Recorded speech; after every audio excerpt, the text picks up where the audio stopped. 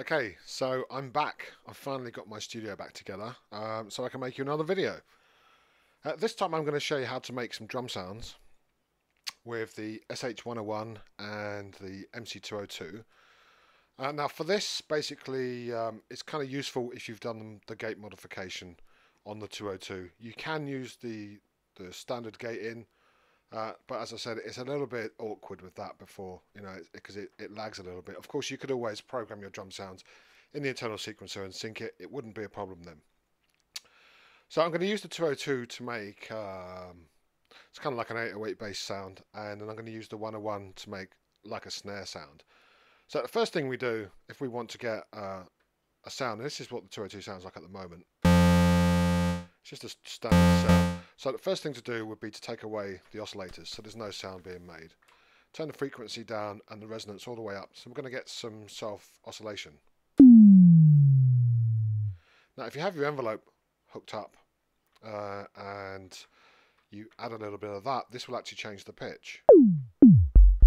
All the way down low and all the way up high. So as you can already hear, lowest setting, and you adjust the ADSR.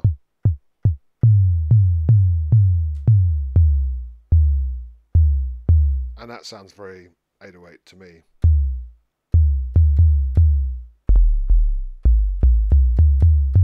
So since we're using external gate, the first thing to do will be to set the pitch. So I'm going to press the lowest key here. I think it's F. Then I can adjust the envelope to suit. And that's basically a pitch sweep on the envelope. Okay, so that one's ready. Let's go over to the 101. As you hear, that's just a normal synth sound again. So in this case, I'm going to take away the oscillators as well. And we're left with nothing. And I'll add the noise. So the 202 doesn't have the noise. We can't make snares with that. And that's a very basic snare sound. Adjust the ADSR.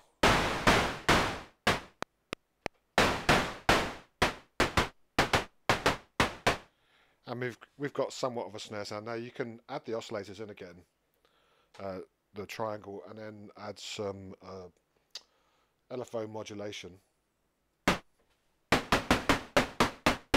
pitch modulation on the triangle, or the sawtooth rather.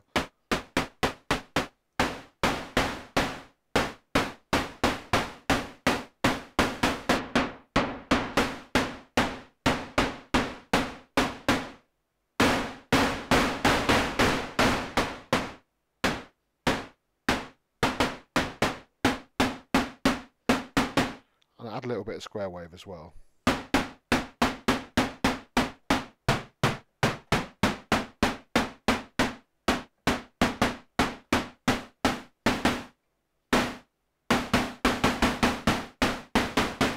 And I'll just keep adjusting it until I get a sound that I like.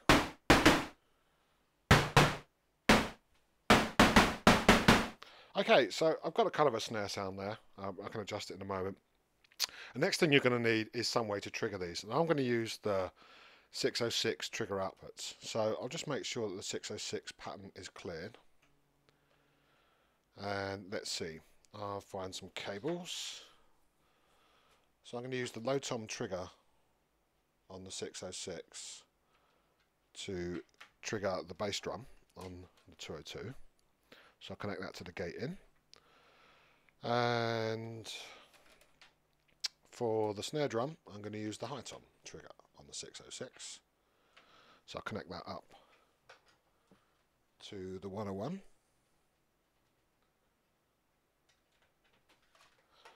And so I've got this running as the master sync. So I'll just start that off. And you see the 606 starts. I'm in write mode and I go to the low tom. So I put in some bass drums.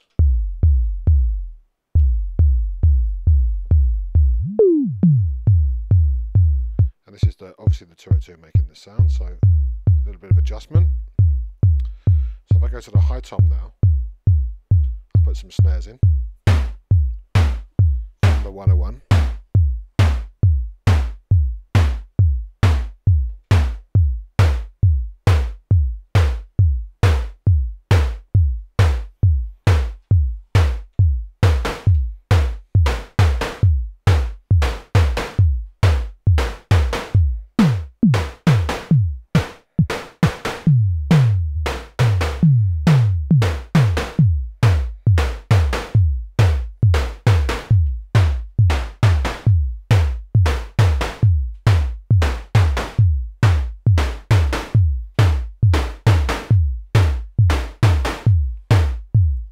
you see that works. Now you're not limited, obviously, to just making bass drums and snare drums. Now, if you've got a 606 as well, you can just use, instead of using the toms on the 606, you can use the other two machines as percussion, because the bass drum is very similar to the tom anyway. So you just adjust the pitch of that, and then you can use the 606. So let's start that off again, and I'll show you what I'm talking about. Let's get some hi-hats in there first.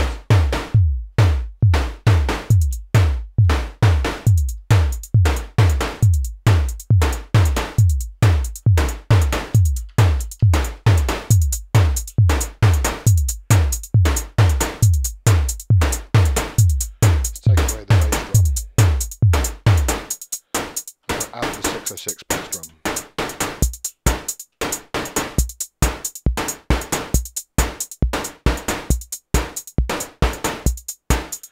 And we use the 202 sound to do some toms.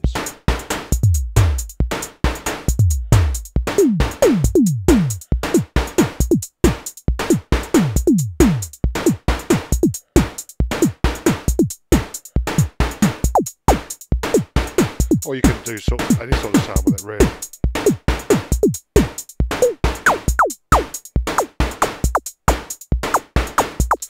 Okay, so let's take away the snare that I made,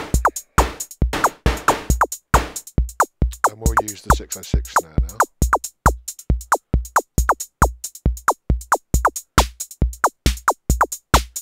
And we'll use the 101 for another percussion sound.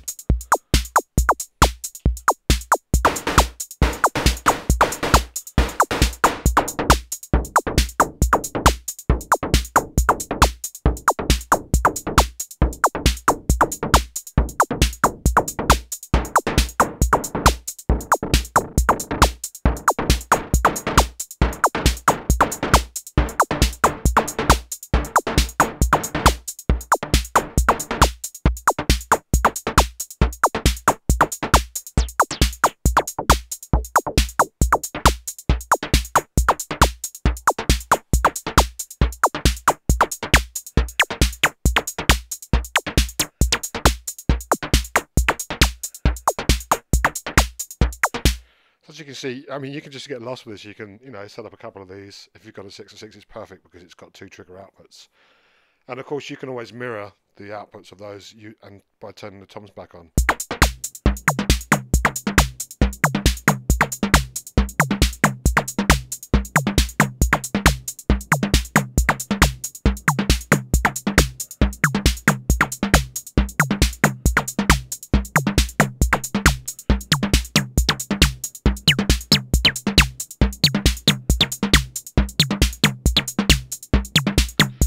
And as you can see, it's endless fun, really. I mean, you're just limited by your imagination and what you can do. So, just to recap, if you want to do a bass drum with the 202 or the 101, you just have to turn the oscillators off and put the resonance of the filter into self-oscillation, and then just use an envelope to shape it.